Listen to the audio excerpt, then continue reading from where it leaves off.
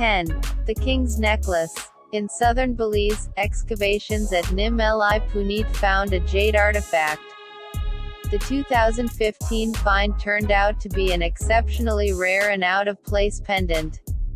Measuring 7.4 inches wide and 4.1 inches long, 18.8 cm by 10.4 cm, the necklace was T-shaped and curiously, was discovered inside a platform with the same form.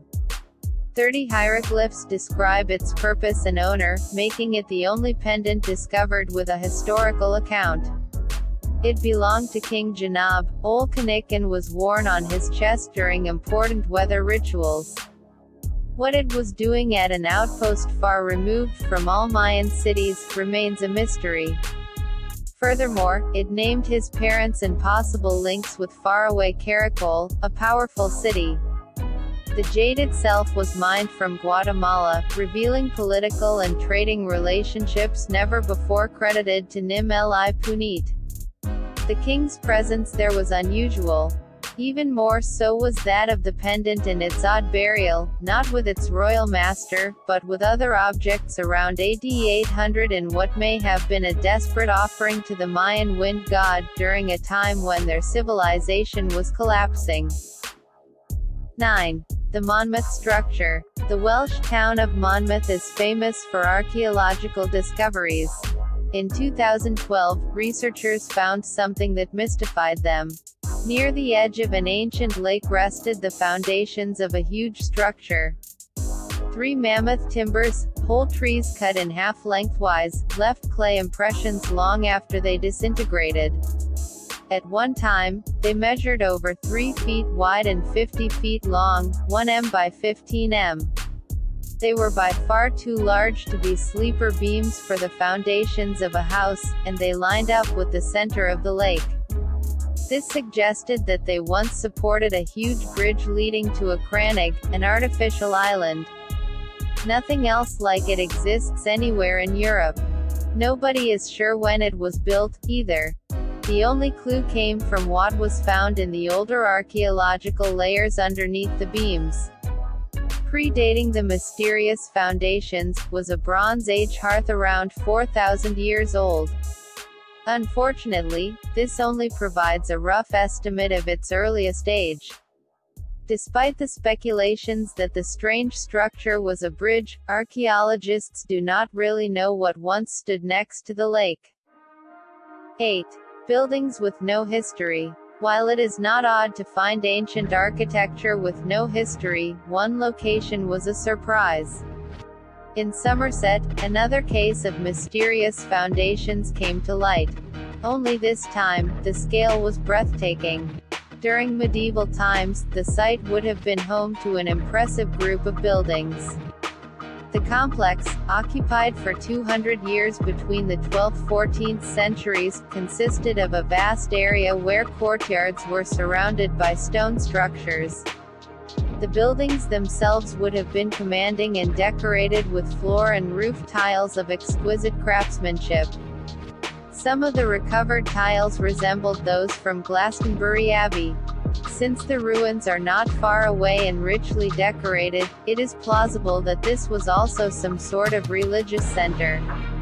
Thousands of monasteries were disbanded and their material confiscated for other building projects, but the Somerset complex, discovered in 2013, vanished long before that era. It is extremely rare for a site of this size and significance to be erased from the land, history, and human memory. 7. Cynocephalus the copycat. An amulet found in Cyprus, in 2011, once comforted an owner who believed in its powers of protection.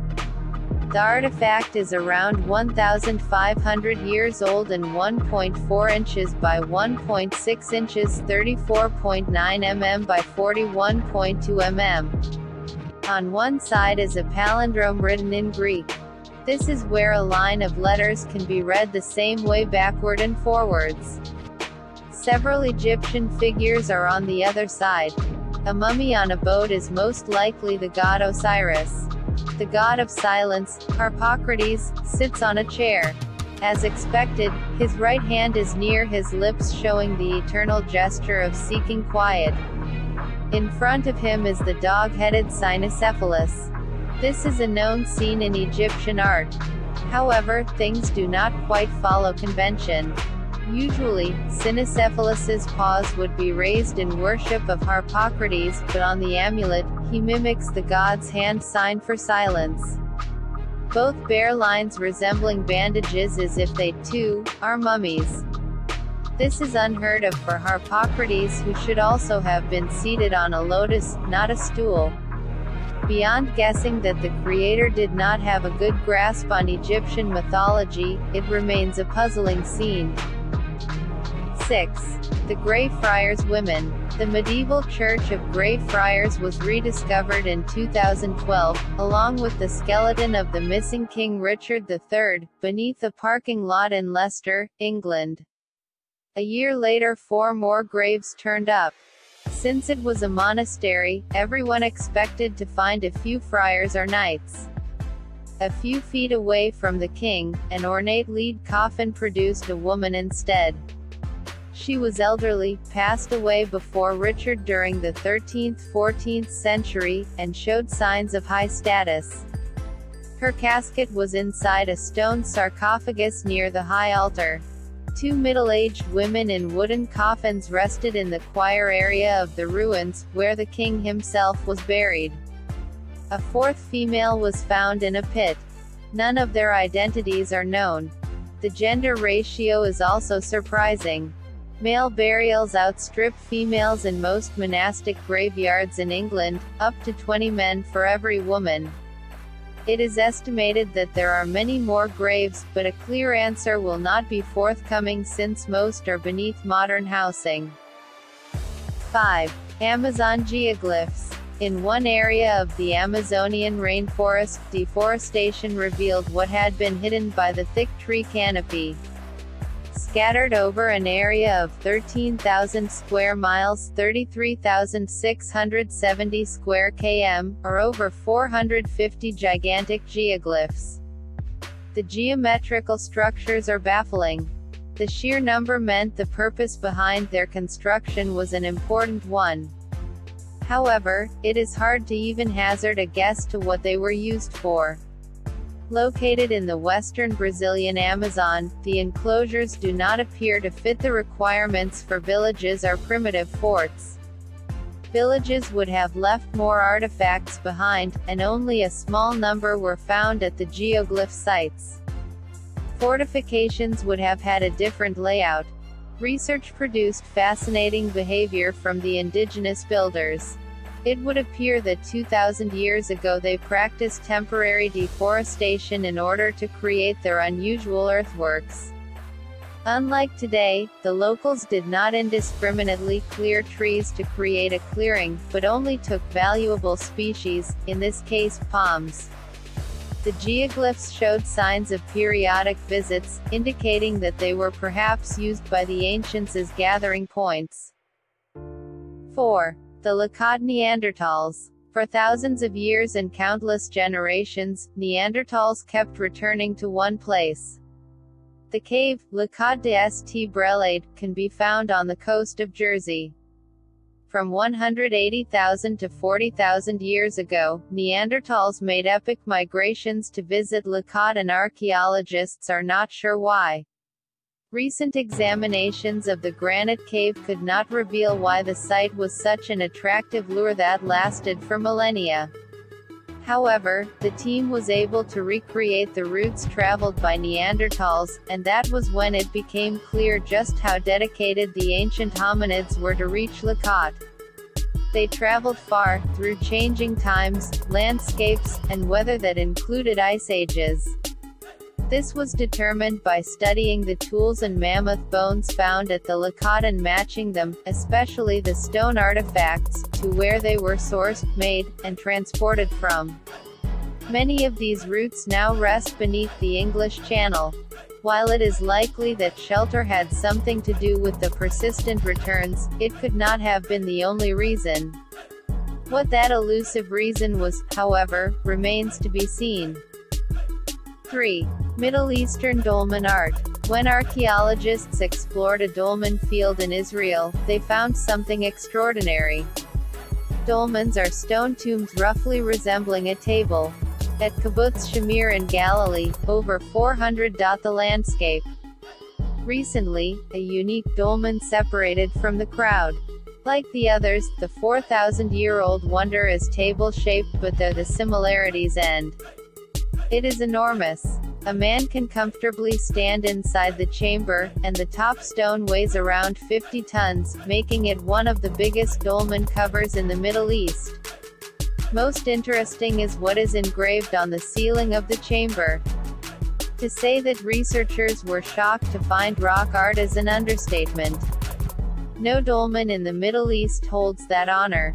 15 engravings, created with straight lines, arc across the surface.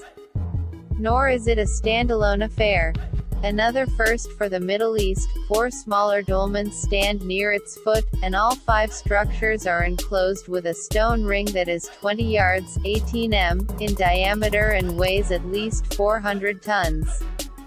How such a monumental dolmen was built, and the purpose of the megaliths in Israel, in general, remains one of the country's greatest enigmas.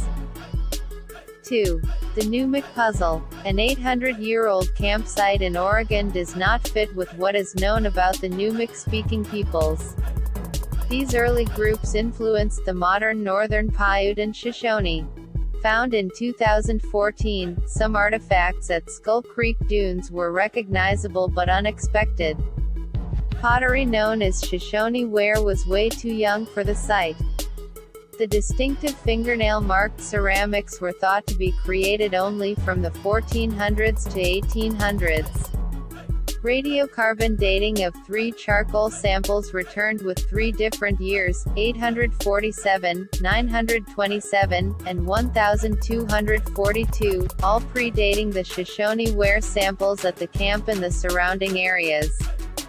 Conventional wisdom holds that the first Numic speakers settled eastern Oregon about 600 years ago, 2 centuries after the artifacts were used at Skull Creek.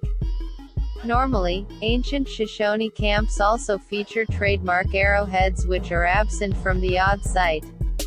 One possibility is that the distinctive projectiles were not their own invention, but one they adopted at a later stage from a different group. No strong theory exists to explain the pottery. The contradiction could mean that anthropologists do not yet own the full history of the prehistoric Numic peoples. 1. The complex at Sigjoz. Historian Tamara Estupiñán's obsession with ancient economic texts led her to a 400-year-old book. While studying its 4,000 pages, she found the will of the son of Atahualpa. The last Inca ruler was famously strangled in 1532 by the Spanish before a ransom could be paid. Atahualpa's body and the ransom, a priceless hoard, disappeared. Years later, her research on one of Atahualpa's generals, Rumiñahui, made a connection. He was said to be involved in hiding the treasure and met with other Incan officials in Sigjoz. Wondering why important individuals would converge in remote Ecuador, she returned to the will. Remarkably, it showed that Sigjoz was once Atahualpa's property. More telling was a location nearby called Malqui, meaning the mummy of an Inca ruler. Another place name, Mache, meant final resting place. In 2010, she went there to look for Atahualpa's remains and instead discovered new Inca ruins. The discovery did not wholly convince scholars that Atahualpa's body rests there. It will take more investigations to understand the purpose of the spectacular Inca complex, which was probably a religious or governmental center. If you liked the video, then like, subscribe and don't forget the bell so that new videos are posted on the channel.